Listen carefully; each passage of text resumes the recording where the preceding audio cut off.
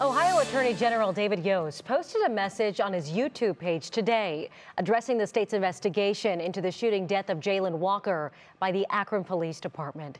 The probe into Walker's death is being led by the Ohio Bureau of Criminal Investigation, a division of the state Attorney General's office. In his message, Yost said he understands the need for answers. His family, his community, and every Ohioan deserves to know why this tragic outcome occurred. My office's Bureau of Criminal Investigation is leading that investigation.